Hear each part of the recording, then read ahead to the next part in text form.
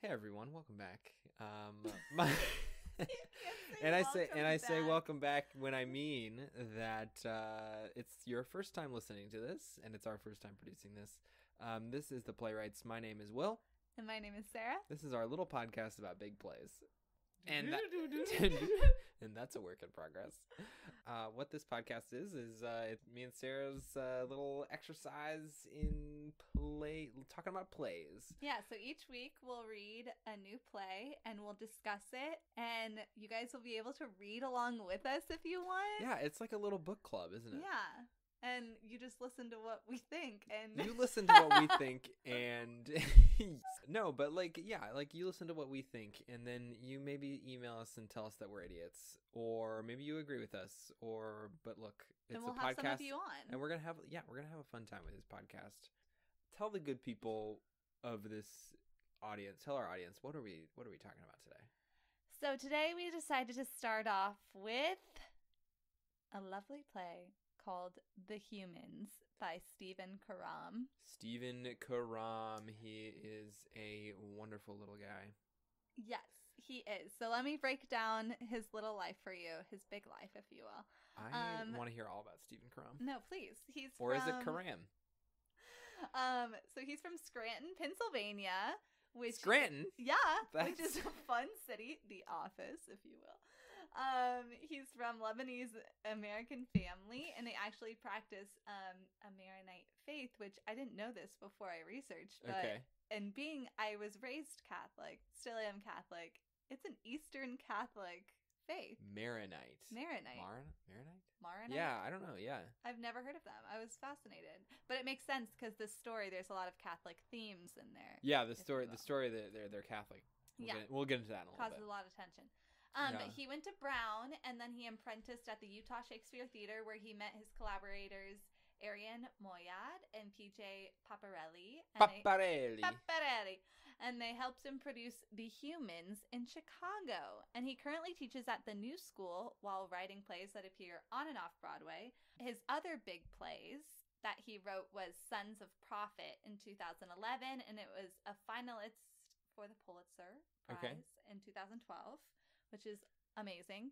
And then he also prepared an adaptation of The Cherry Orchard that went on Broadway. Amazing.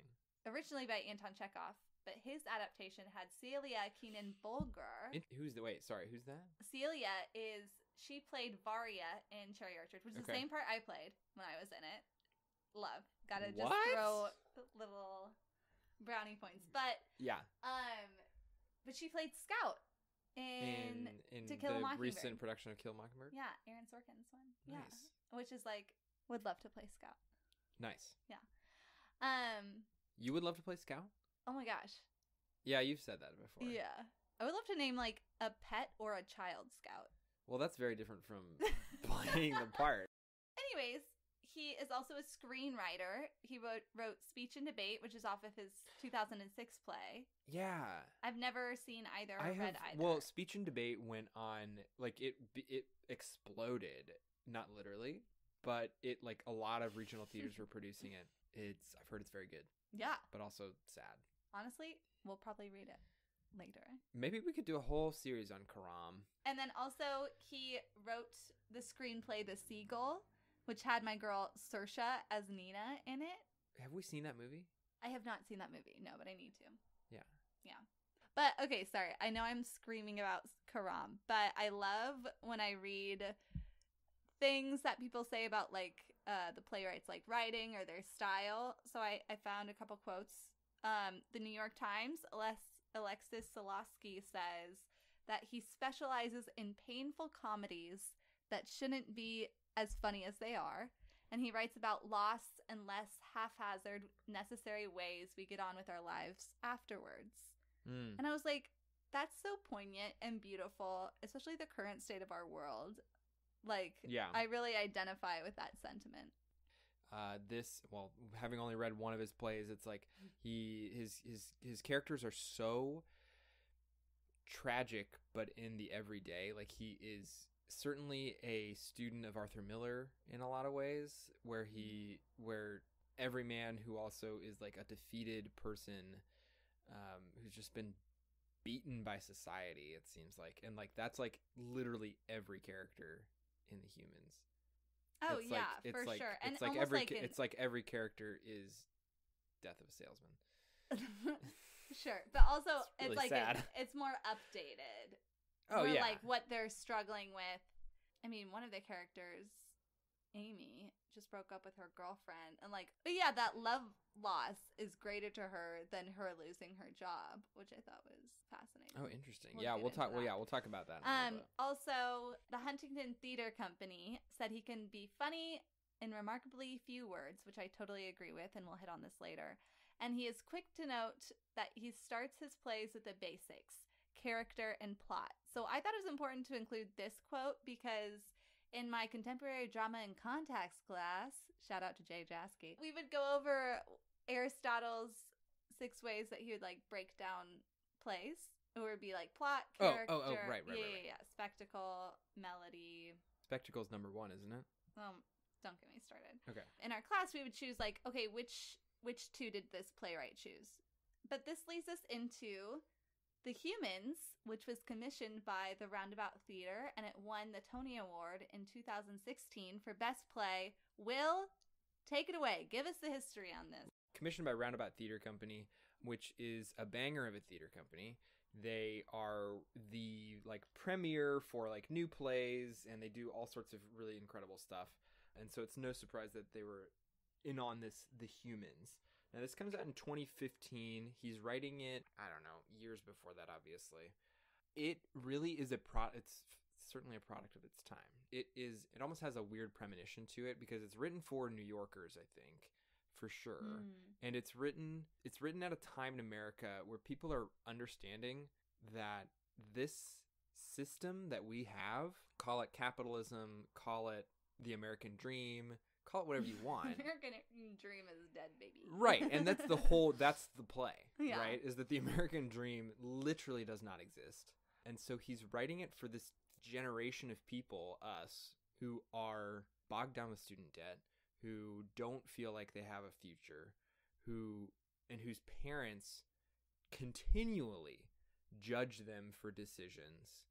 And so he's writing it for the younger generation, the millennials, and also he's writing it for the millennials and their parents, because you see, even if your situation isn't as extreme as what happens with the Blake family, you see the conversations that they are having are had at every Thanksgiving dinner across America. It's very triggering. I was so triggered by this. And I, for the most part, even agree with my parents on most things, right? And I don't... Sarah's looking at me like, how dare you? No, I don't agree. I do agree with my parents on most things politically and religiously. I was even triggered by it. It's a generational struggle. He's writing it for this people on the verge of this society on the verge of collapse, and it's perhaps only a coincidence, or maybe a premonition, that in the 26, because it came out in 2015 was when it was first produced, but in 2016 we get Trump and Sanders / Hillary breaking American politics. Like, they just destroyed it. They exposed flaws in the system, and Bernie comes up and he's all about the socialism, and he's all about like let's give everybody a fair shot. Capitalism doesn't work anymore. Then you've got Trump on the other side who's saying like capitalism does work. It's the political system that's broken, and we need to burn that to the ground. Broken, Trump. Or Trump says I'm just an idiot and I love playing golf or whatever he says. I don't know. I don't pretend to know what's in that guy's head. It's so interesting because this is a play that is of current America, but it was written before current America, which is fascinating. That this guy had so much insight into like where we were heading, because we saw the cracks in our society before the 2016 election, and they've only been ripped apart.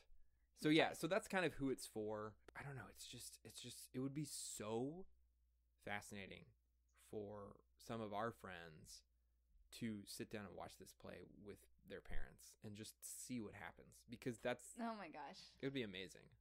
Yeah, that's an Because interesting you experiment. you see yourself up there, Right. even if. So let's break down the synopsis, Sarah, because Sarah, you're giving a lot of I am giving a lot facts away. about I am it. giving Yeah. a lot away. But what do you think the story was? Like Well, let me just give a brief, like, one sentence of what's actually happening. And let me preface this with saying, like, if you have not read this play, go out and get yourself a copy and maybe find yourself a bootlegged version of it on Broadway. Honestly, great. If you want a PDF, it's highly recommended. Reach out. Yeah, like, would you, like, I guess, like, for our people who have not read it, like, would you recommend they read it? Yeah, it's really incredible. Good.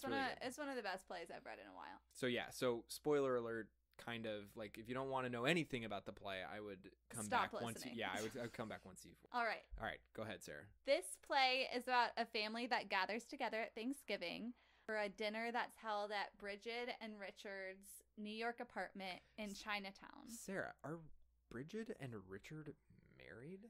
No, they're not. Get out my of gosh, here. scandalous. They're cohabitating? They're cohabitating. It's scandalous to the Catholic parents, yes. if you will.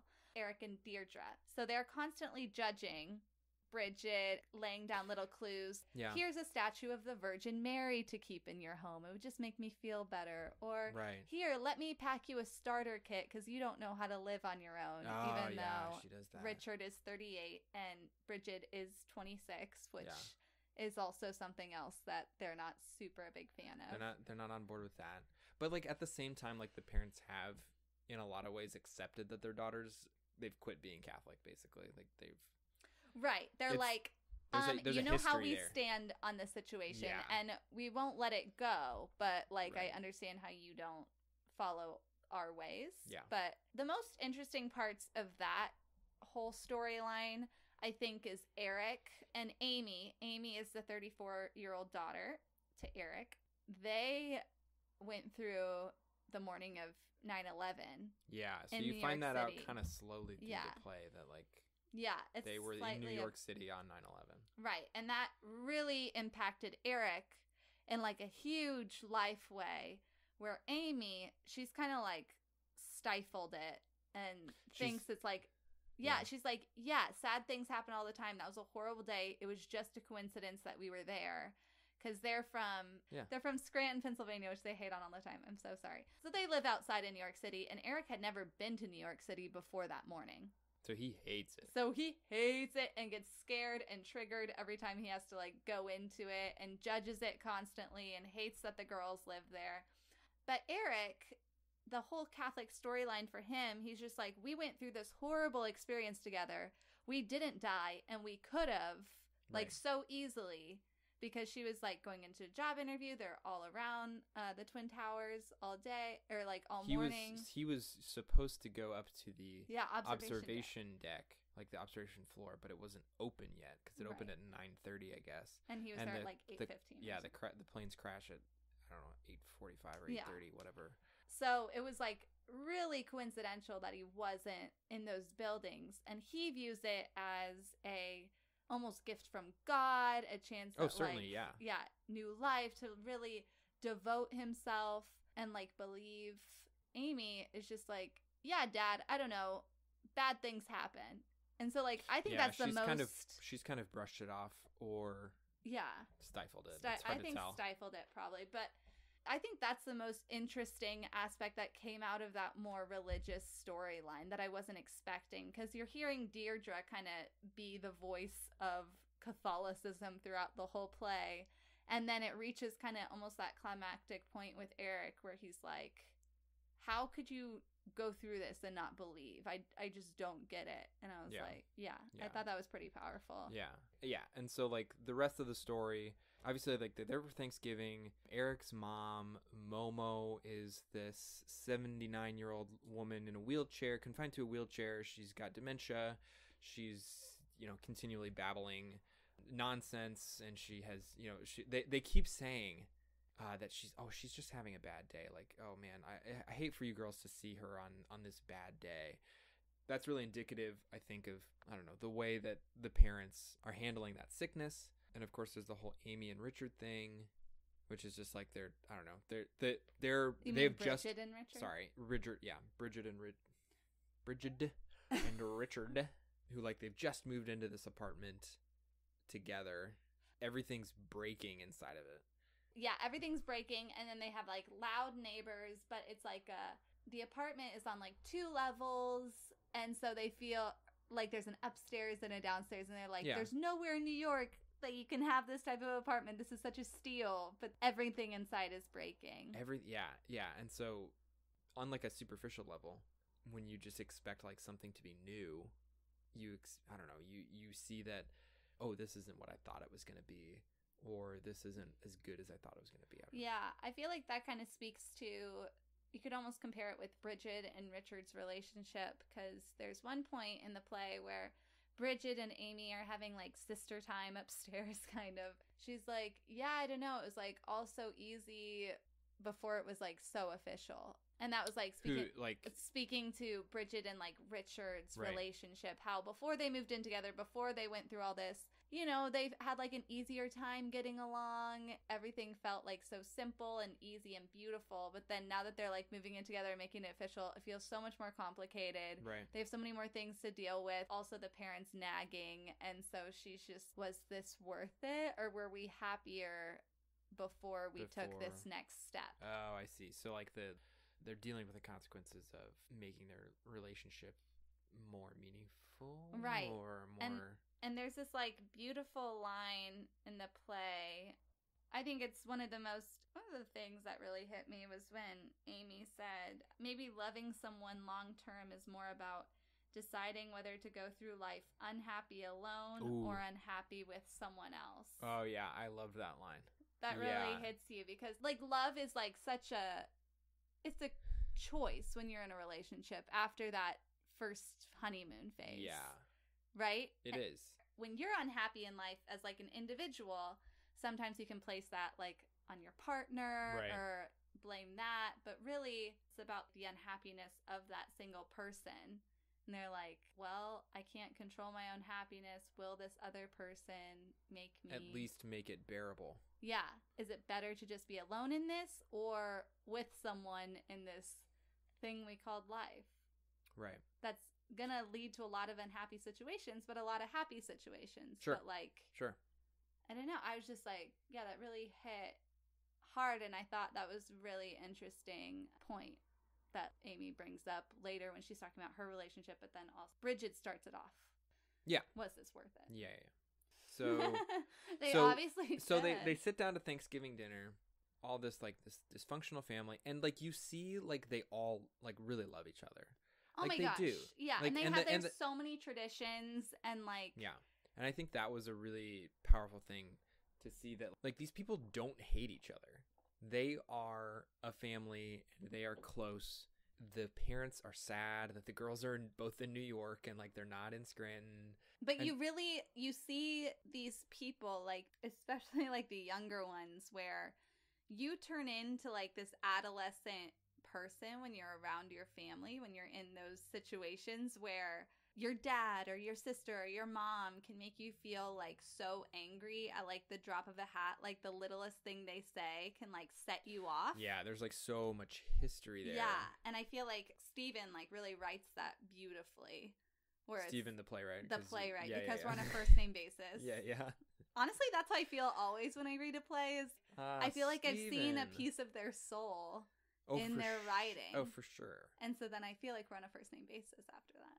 Steve-O. Stevie. Anyway, so I think I really identified with Bridget, unfortunately, because I feel like she was the angstiest one at the bunch at some points. Yeah, you're for sure a Bridget. Yeah, she'd be like really hard on her mom, like constantly. And then Amy at one point, pardon my French, but she turns to Bridget and she's just like, why are you being such a bitch? And you're just like, why is she being such a bitch? And I think Bridget in that moment is like, why do I revert to this when I'm around them? When like my mom's, she's like constantly like this. Why am I still surprised? Why am I still insulted? Right.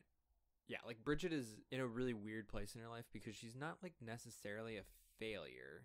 Like she's got like an okay job in retail or whatever, but she's trying to be a musician, and she is like working really, really hard. And you find out like later in the play that she, like the news that she gets, that she has been fighting an upstream, like she's been swimming upstream basically because her professor, without her knowledge, has been sending this bad recommendation letter to everybody. She's trying to get like grants to write music basically. Correct me if I'm wrong. She's not like a rock musician. She's not going to like clubs. No, she's like a serious like composer. Yeah. Okay. Like in an orchestra. Like at first, yeah, exactly. At first I thought she was like a country singer who's like, I was like, what are you doing? Like, no, she's like a serious musician. She is trying to be a composer, and her professor has given everybody this really bad let's say a middling recommendation letter that like, oh, she works really hard, but she's just not that talented. Yeah. And she's not. I think one of the lines is like, she's not as talented as her contemporaries, aka like, just the other people in her class. Yeah. Like she's just not very good. Gosh, she's like such a great person, and like she hasn't known this, and she's only just found out that like her professor has been really just not doing her any favors. And so she's been swimming upstream there. And her parents are harping on her, just that she's not doing enough. And Richard comes to her defense, which I thought was kind, but he's just like, you have no idea. Richard and Bridget have they have a great relationship, actually. Yeah, like they I was expecting it to be like really fall apart. Yeah, like, but it doesn't. Yeah. I don't know. I think I just like expect that in plays where it's like, oh, they're happy now, but just wait. Yeah. They were okay. They came out a little unscathed. They were fine. Yeah, the parents are constantly judging Bridget, who filed for unemployment. She gets money under the table. That's right. She's trying to apply for grants, but like, you know, she just can't catch a break in her life or with her parents, basically. No, yeah. Yeah. So, and I think the biggest plot in this comes from the dreams. No? Well, we can go there. Sorry, what were you going to say? No, I was going to say the secret. Oh, the secret. The secret that the parents have been keeping from their children, and there's glimpses of it. And just to let you know, like, this whole play it's one big scene, right? It's not broken into, it takes place in real time over like, what, an hour and a half or whatever, hour 45. And because the stage is divided, let me give us a little background. The stage is divided. There's a top floor and a bottom floor, right? And so you can see everything, and none of the characters ever go off stage. It doesn't seem like. Which I'm obsessed with, unless they go to the bathroom. Sure, yeah. Which shout out to Amy for having bowel ulcerative struggles. colitis, yeah. I mean, she has it way worse than some of us, but I identify. She always is apologizing, like, sorry, the bathroom stinks. It's like, anyway. Poor Amy. Yeah, so the parents are like, whenever they get a chance, like a moment alone, they're like, are we going to tell him now? And they're like, no, we'll tell him later. And you can tell, like, Eric is pretty panicky about it. Eric is having a time of it. He is in full-blown panic mode most of the play, and he is trying to, like, brush it off as, like, oh, no, I'm just tired, and he gets drunk a little bit. And he thinks he starts, like, seeing things, like, outside, like, whatever ghost he kind of trying to see. He does. Or just, like, he always thinks it's, like, a person outside, or he's always on edge. And the noises that are coming from upstairs are really upsetting him. So he's on edge, and the audience, we the audience, do not know why. Like, the entire play. Yeah. Until the very, very, maybe the last, 10 pages. Which I thought were spectacular. I mean, I've read and seen so many plays where you see, like, a whole family argument, like, blown out over 5 pages, and everyone has their say. Everybody has their say. Somebody ends up dead. No. But, like, that's where I was like, is he gonna have a heart attack? Like, and die? Or Momo? The grandma? No, but it's so well written at the end because so the secret is, spoiler, the secret last chance. Oh God, if you're still listening. The secret is that he cheated on Deirdre with a teacher at the school. At the high school he works at. Yeah. And so he got fired because there's a morality clause because he worked at a private school. And they don't have any savings, and they're having to pay for Momo's wheelchair, medication, and medication. All that kind of stuff. Yeah, just her wheelchair. That was silly. They're paying literally thousands of dollars a month for the wheelchair, but it flies. No. Worth it. But it is, and the girls are like, oh, okay, well, are you guys going to be okay? Like, he's working another job, or worked at a local Walmart now. Or actually, not a local Walmart, a Walmart outside of town, so his high school students don't see him at the Walmart, which I thought was funny. That's accurate. Yeah. That's what I would do. Yeah. But they're having to sell their house and move into an apartment because they're like so in debt and financially like unstable right now. Yeah. So and they have given up their dream because they had to sell their lake property as well. The lake property that they never got to build a cottage on. Like they were always like planning to, and they had this beautiful property, I guess, and whatever. Yeah, I kind of got the impression, because he was close to retirement, where I got the impression that they were going to move to that lake house once he retired. Yeah, probably. And so, like, they had it made at one point. Like they had it all together. I think he was a year and a half from retirement. Yeah, so they were doing fine. Yeah. I guess Momo gets sick. I think what's beautiful about the way Stephen writes the ending is that Eric confesses all these things to his daughters. There's a car called for them, so the car's waiting outside. Because they're drunk. Because they're drunk and have to go home. Right. But the daughters, I felt seen, because it's not easy hearing something like that or dealing with it. They left. The girls are like, I can't do this. There's like hardly any conversation about it. Which is incredible. It's very realistic. And satisfying. It's very satisfying because like there's nothing to talk about because the parents have worked it out, allegedly. They probably haven't. And there's like little moments where Eric tries to like appeal to Amy. That's where he confesses like the whole thing of like, I was changed. The whole 9/11 comes to like a head when he's talking to her and she's just like, I can't deal with this right now, and like walks out. Yeah. You know, they're rushing out of the house right after this whole confession. Yeah. And Deirdre goes, where's Bridget? And Amy says, with Rich. And then the stage directions say, Deirdre looks to Amy for more information as Amy helps Momo into her coat. And then Amy says, she's embarrassed. I don't want to get into it. Why is she embarrassed? Is she embarrassed because when your whole image of your parents kind of comes crashing down and you like maybe were like holding them up like on a pedestal, like that can be embarrassing because it's like, why was I so stupid to think that these people were unshakable? And I guess since it's like Richard, he hasn't been around them very much. He hasn't been around. Richard has. This is the first time they've met him, I think. Yeah.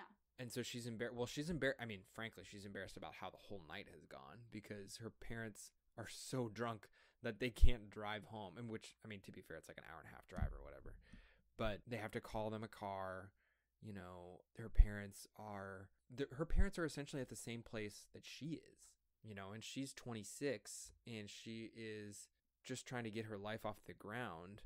And her parents are, I don't know, she just sees herself maybe in her parents as like she's just never going to be able to succeed, basically. Yeah. But the only difference is Bridget has Richard, who has this trust fund that he's got access to in 4 years. I wanted numbers on Richard's trust fund because I'm a nightmare.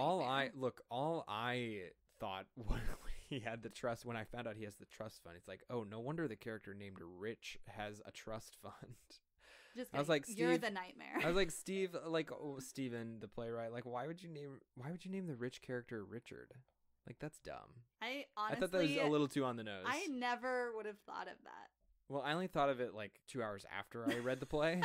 I wasn't really thinking about it while I was reading it. I just thought that was dumb. They call him Rich through the whole play. That's our biggest critique. No.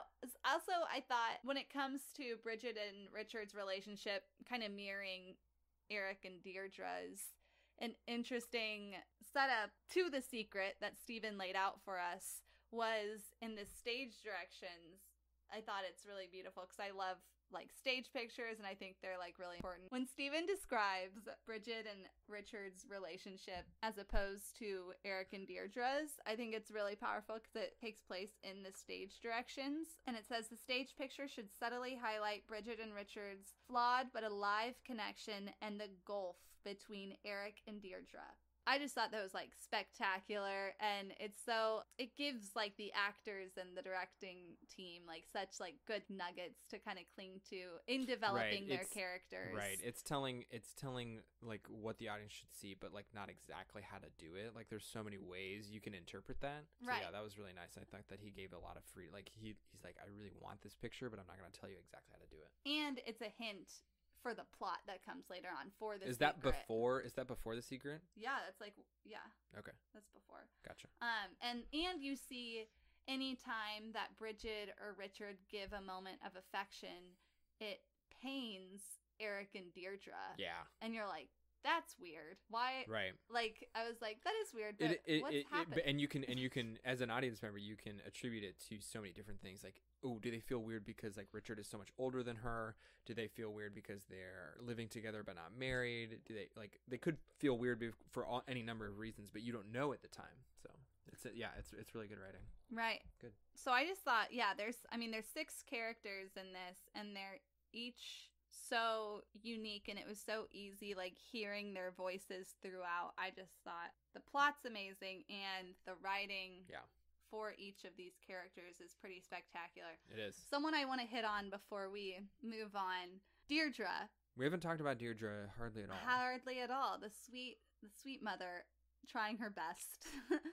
I thought her whole eating disorder was like very interesting. She would like eat her feelings. That's like her. Yeah, she's overweight, and she's so she constantly talks about her weight. Constantly talks about trying to like I'm back on Weight Watchers. Right. I thought Eric was such a jerk at one point. I want to reread this knowing the secret, I think, because there's a lot of moments where Eric is, like, pretty rude to Deirdre. Like, one point, they bring out the dessert, and he's like, oh, she'll grab the one with the most frosting. Oh, yeah. And then Deirdre, like... Oh, yeah, it's a stage direction. It's a stage direction where it's like, that is the one she was going to choose, but now... But now she does it. She chooses a different one. Yeah, that was sad. It's so sad, and it's just, like, moments of that where I'm like, Eric, you cheated on her, and you're still, like, so terrible to her, and she, like, gives so much, like, takes care of his mother like it was her mother, like, all this stuff, and, like, gives so much to the girls. She talks down to them and is judgmental and all this stuff, but you see the pain of the woman that is antagonizing, like, the daughters, and I don't know, where you totally see, like, the humans, you see their flaws. The play title. You see their flaws, but you still feel for them. You feel like empathetic, and you understand like their pain and their whole journey. Well, like there's the whole dream. Like they keep talking about dreams. Richard and Eric talk about dreams a lot because they're both having like weird dreams from the last couple nights. And Richard is like this kind of like armchair psychiatrist or whatever. He took 2 psychology classes. He's trying to like interpret his dream. It was a very good, like well-drawn portrait of manhood where the younger man is trying to psychoanalyze the older man, but the older man isn't giving everything that isn't being vulnerable, even if it's not on purpose. So Eric continually claims that he cannot remember the dream, but throughout the play he starts to remember bits and pieces of it. So he first is like, oh, like, yeah, I had a weird dream, I can't remember it. And then he's like, yeah, there was like this faceless woman, like, I don't know what that means, like, haha, like, and he kind of laughs it off or whatever. And then it's not until the very end where he remembers the faceless woman that he saw on 9/11 who had like the melted face. He saw like a fireman like carrying this corpse of this woman out of a building, whatever, and he saw like her ash covering her face / her face was just like melted or something like that, some like grisly image. And so he's been having this dream, but at the same time, like, that woman is Amy maybe at the same time, and so he's like, he's like so triggered about losing them that he like pushes them away, and I think he's like scared of that vulnerability or like to admit that, because he only admits that like at his most like desperate moment. That is a really interesting point though about how Richard is so comfortable with everything that he experiences like as a human being, Richard's and being very open. And Yeah. so is Bridget. You know, they make fun of them for going on like juice cleanse and meditating and like I wanted to talk to you about that therapy discussion. What did you think of that? because so the therapy discussion is like, Bridget is like, like I need therapy and like I want my parents to pay for it, basically. Like classic millennial. But Eric brings up like, well, people in my family, we never had to go to therapy because we had our faith to guide us. Here's the thing. And I was like, I've had that same thought of like, Sarah's looking at me like I'm literally crazy. No, I think you're insane. I'm trying to be vulnerable here. I'm trying to take a note from Rich. But no, I don't know. I was just like, our faith is like a really important part of mental health, is keeping up a faith life. And whether that faith life looks like, I don't know, you just like take 5 minutes to yourself and are quiet. Okay, here's the thing. But then there are real, but at the same time, there are real mental illnesses. Here's the thing. Wait, hold on. There are real mental illnesses that people do need to seek like licensed help. I don't want to get too aggressive in this I'm argument. just saying that I thought it was funny that I had that same thought that Eric did. And I'm like, what generation? Well, that's not surprising. What generation am I a part of? Will is not a part of this generation, if you're wondering. Sarah's going to put me on blast here. She's going to tell me that I'm an insensitive jerk. I wasn't saying anything. I don't think you're an insensitive jerk. I just think ow. Sorry, I just got a splinter. Keeping that in. I think everyone should have therapy.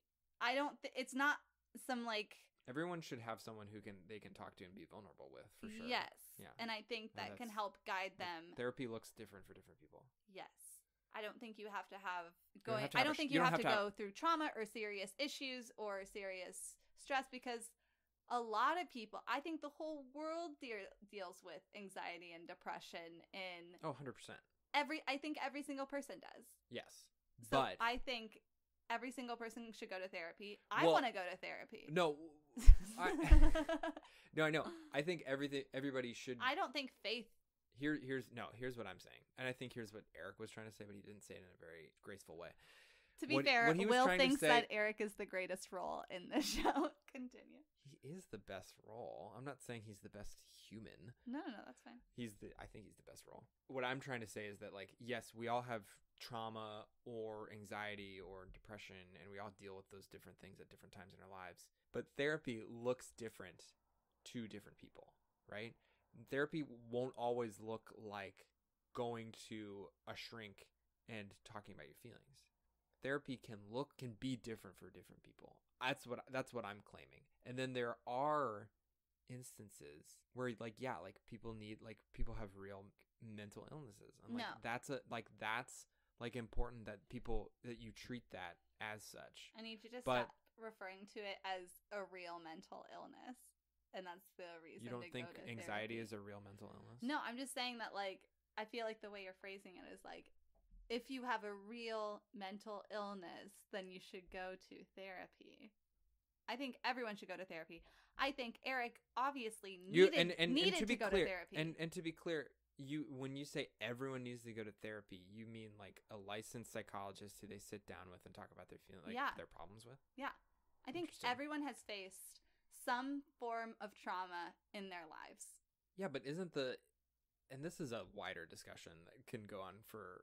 Let me finish my thought. Okay, sorry. You keep screaming.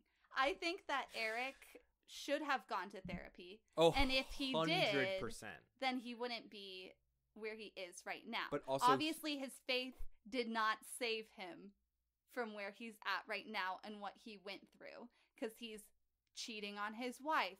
He's going, he lost his job. True. He didn't have saving. Like, he has not set himself up for success, even though he was a devout Catholic. Right. So I'm just saying his faith did not help him get past that trauma. Oh, 100%. No, yeah. It's he ironic. That it's therapy. Ironic to that he says that. Yeah. That you're the one who needs therapy, dude, because you were in New York City on 9/11. Right. That doesn't mean that. I guess I'm just saying that, like, agree with you that like everybody needs to sit down with a licensed psychologist. Okay, I think we can agree to disagree. I can agree with you on that. I think we're good to move where on. we are. We want to move on. I'm so just sorry about the plot points for really sporadic people. So I hope you're able. No, that's okay. Like no, like I just have like a couple things here that like I didn't get to. Just some random stuff that I wrote down as I was going through. We really didn't touch on Momo, but she's a whole other. I don't feel like I don't feel like I have the mental caliber to hit on what Momo was all about. So Momo is the grandma with Alzheimer's or dementia. And I just wrote down, a character with Alzheimer's to symbolize that we forget the old as they forget us. I wrote down... Oh, that's the most lit thing you've said tonight. Oh, wow. Thank you. I wrote down when we find out that Amy has a stomach ailment, which is what ulcerative colitis or whatever. I forget what it's called. I think that's it. I was just like, classic Chekhov right there. Oh, the basic... Why is that classic Chekhov? I don't know. Everybody in Chekhov has like a stomach ailment, don't they? But it's like very vague and like, yes, the stomach hurts. That's like a real disease, though. No, I know, but okay. to write a character in a play with a certain disease is Chekhovian. Anyway, the quote. Did you read the quotes at the beginning of the play? Wondering like why he decided to include those, because he includes one about like these are the 6 basic fears of every human. I just found it off-putting.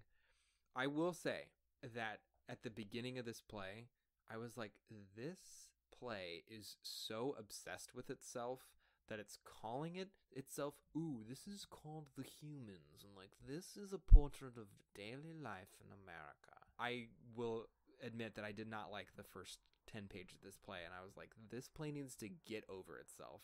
It feels so self-important, and it feels so disingenuous. Obviously, I grew to like it over the course of the play.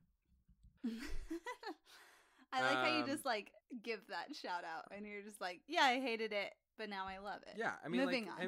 Moving on. I'm just little notes. Let's see. I wrote down, it is refreshing to see normal people on stage. I felt like all of these people are very normal. Oh my gosh, I know every single one of these people. They are almost annoyingly normal. Like there's nothing special about any of these people, which is incredible that he wrote that, because we're so used to like seeing like Captain America on screen, and like there's and like that is all our these play huge, reference. I don't know, whatever, and all these huge personalities on stage, but these people are so real. It's amazing. There's a line where Deirdre says like, so Richard, what are some of your family traditions?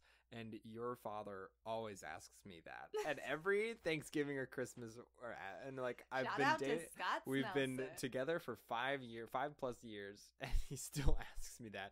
And whenever there's a new person, I think 6. 5. That's what I said, 5+. And whenever there's a new person, he'll always ask that new person, like, so what are some of your family? No, it's just so funny. I just thought it was funny that that exact line was in there. I did see it, yeah. I wrote down, like, capitalism has cast all of these people out, except for Richard, who is just born into money, but can't access it till he's 40. I feel like you're hating on Richard for having a trust fund. It's not his fault. I am hating on Richard for having a trust fund. I just want a trust fund. That'd be nice. Oh my gosh. That'd be freaking awesome. All right. Freaking awesome. Then this next segment. So I just have a question. Oh, yeah. The challenge of producing this is the set. I think that's why it's not like super massively produced, even though it should be. You need fantastic actors, and you need a 2-story set. A 2-story set that is functional. Yeah. That's one of the like beautiful things about this play and about the monster that is this play, is that all the actors being on stage all the time. That creates such an interesting like dynamic for the actors to play with, and for the director to create those stage pictures. Right. So I don't know. It's like such a beautiful challenge, but I get it. I said to Sarah earlier today, I was like, I think this play is going to be like really like exploding in like regional theaters pretty soon here. But then as you're saying that, like the 2-story set is going to hold a lot of people back, which stinks. Yeah. It's such a good story. And you need actors who are fantastic. Holy cow. Like they've got to be really, really and good. they have to be on constantly. Yeah. I mean, the writing Thankfully, is it's like pretty short. It's pretty short. Yeah. The writing is very overlapped. It's naturalism, but it's got to be rehearsed so precisely. Yeah. Which is so hard to do. It's like everything has to come about naturally. It's incredible. Yeah. So why this play now? why produce it now? My teachers always ask us That's this. I literally wrote that down because I wrote down because our society is collapsing, and that's what this play shows, is that all these people, like I wrote, like all these people are outcasts of capitalism. Right. Deirdre is a woman who's been at the same job for I think she said like 40 years. She she right out of high school. That's right. Yeah. And she gets paid diddly squat, and these 20-year-olds or I don't know 30-year-olds are her bosses, and like she says like the office could not run without me. Like the dad, he's fired from his job. Doesn't have savings. Amy is going to be fired from her job very soon because she keeps missing time for her illness. And so she's a lawyer.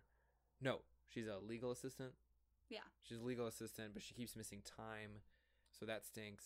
So like these are all people who have worked their entire lives and were at one point like at an okay spot, but then got screwed. Capitalism is so precarious for many people, because if one thing goes wrong, everything that you've saved could be out the door very, very soon. Yeah.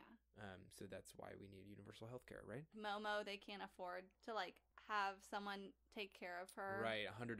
They keep saying like it's $100 a night for her to be looked after. Right. So then they have to do it themselves, and they can barely handle it, and she keeps having fits, and she almost like touches a stove at some point. Like she has to be watched like constantly. Right.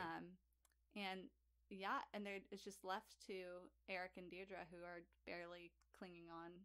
That's why I say why this play now. Yes, no. Because our society is crumbling and ripping apart at the seams. I totally agree with that. And I think why this play now, I think it shows, like you were kind of talking about before, that generational mindset, and seeing that conversation take place on stage, I think is quite extraordinary and needs to be seen given the state of our world. The old and the young. What are the conversation? What are the young believing now? What are the old still believing? It's like, that was... This play could also be called Okay, Boomer. No. And with that, let's move on to our favorite segment and yours. Let's cast the freaking play, man. Let's cast the freaking play. All right. All right. Cast the play as for like a film adaptation or like just a revival. Yeah, I mean, like we're casting it with celebrities. Who are you freaking casting in this freaking play? Like, let's go through it.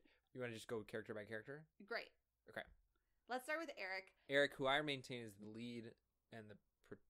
Yeah, I would say he's the protagonist. I had a hard time with this. He's supposed to be 60 years old. Yes, but also like women want to bang him because he cheats with some. Like, he's like kind of hot because he cheats on his wife Deirdre. with some high school teacher. And like, I don't know. So like he is like pretty attractive, I guess. Right. So at first, we'll do what I was thinking at first. Yeah, take us through the process. I will. So at first I was leaning towards Ed Harris. Yeah. Yeah, because he has like this good nature about him. Yeah. Like you feel for him, but also he's can be condescending. For sure. And he's kind of hot. Nice eyes. He is. Yeah. He's pretty handsome. Yeah, for sure. He's a little old. He's a little old. He's not Yeah. So unfortunately, I could not go with Ed Harris. Is he like 75? 70? No, he's 69, 72, maybe. One of those two ages. He's 69, 72. I don't remember. Got it. Whatever that means to you. So then I decided, and please don't hate me, world, I decided to go with Tony Goldwyn. See, I've heard the name. I don't know who that is. Who is Tony Goldwyn? The President of the United States. On Scandal. Oh, on Scandal. Oh, wow. He's a catch. Yeah.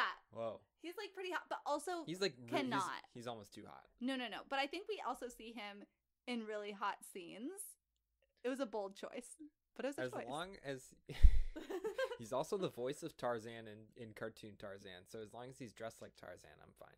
Perfect. Yeah. Who'd you choose? Look, I struggled because I was gonna go with Rob Reiner. Is a really good actor, and I think he could definitely do it. But he doesn't have that, like, he's not hot.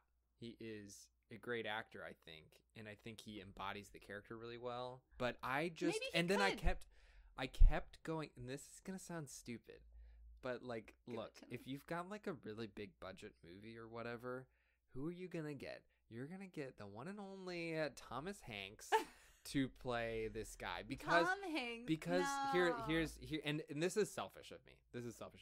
Because I think Tom Hanks is a wonderful actor, and he keeps taking these stupid roles where he's in like these huge movies. He's like in this one like World War II movie. He's in the Bridge of Spies movie. He's in the Sully Sullenberger movie. He's Mr. Rogers. He's playing these huge characters. He's freaking Walt Disney. I want to see Tom Hanks just tear this role to shreds. I think he's a good actor. I think he would really, really do a good job. I don't think I agree with you. Wow, really? I would see Rob Reiner more than Tom Hanks. Rob Reiner surely has the energy. I think let's put it to a vote.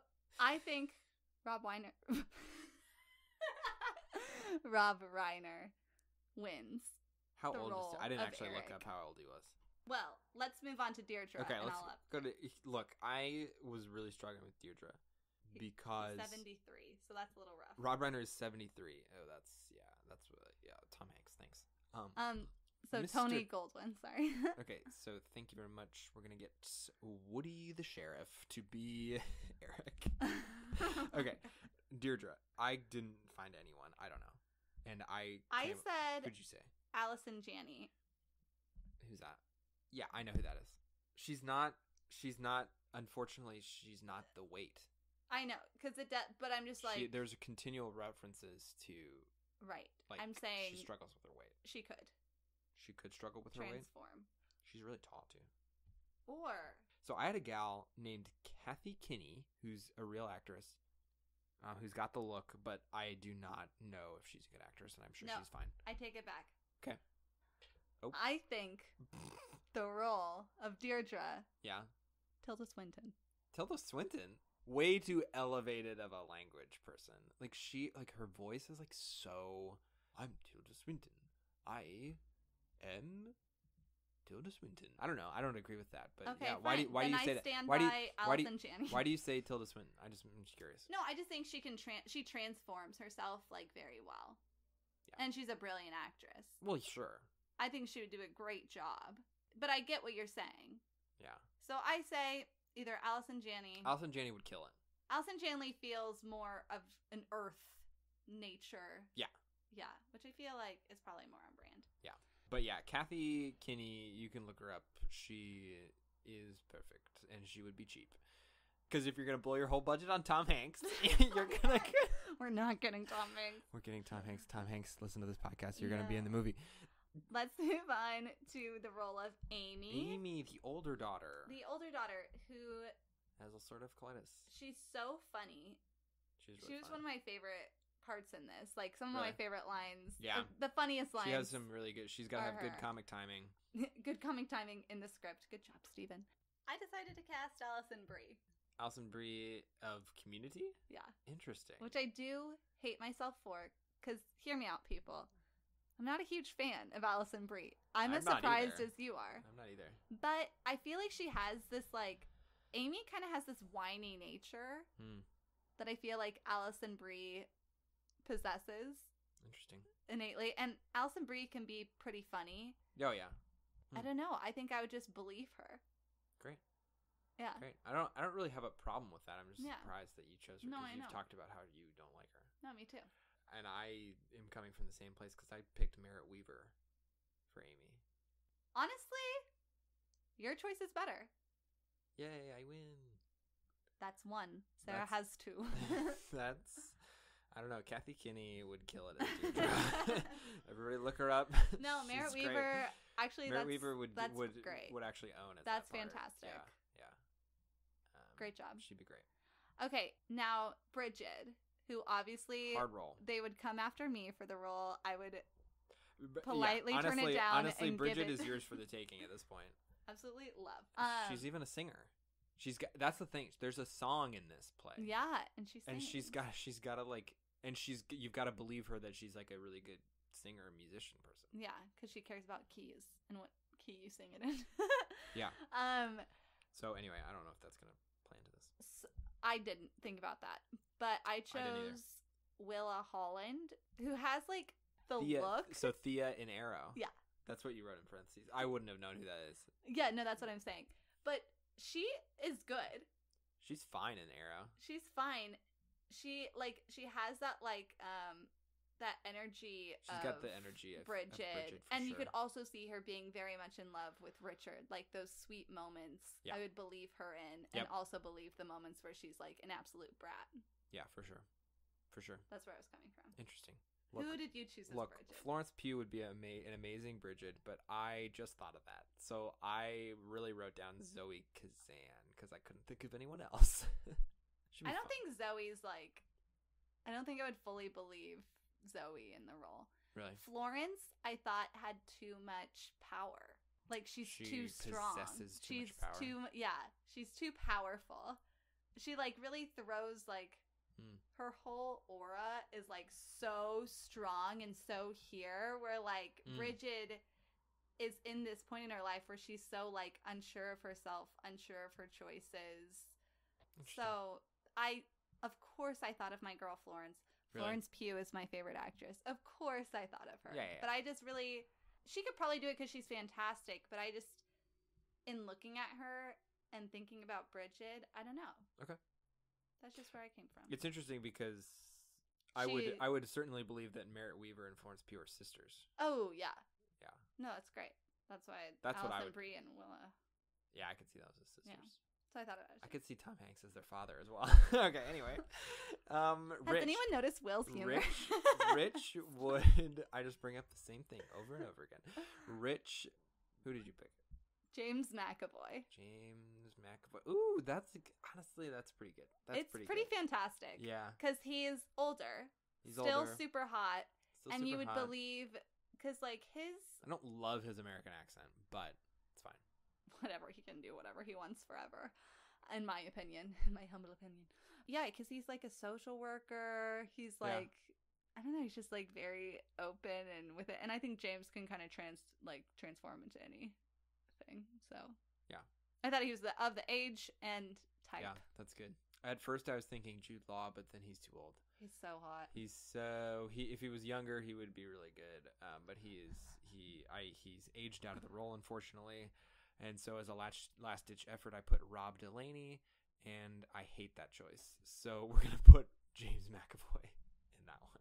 I think that's a better choice. Ew. She looked up Rob Delaney and she says, "Ew."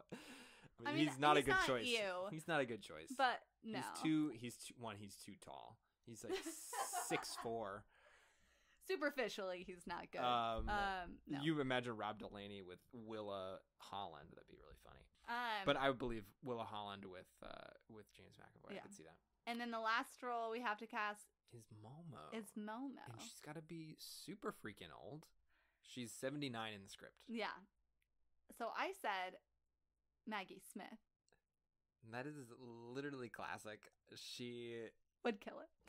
Obviously, she would kill it. She would never do it, though. She'd never do it. If you called you call Maggie Smith right now and you ask her if she wants to play Momo. I don't think she would do it. Well, what's your look? choice? I picked the one and only Liza Minnelli. So not even better. Worse.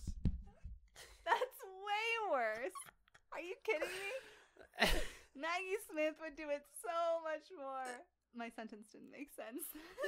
She would do it so much more. She would do it so much more. What? Maggie Smith is a lot better than Liza Minnelli for that role.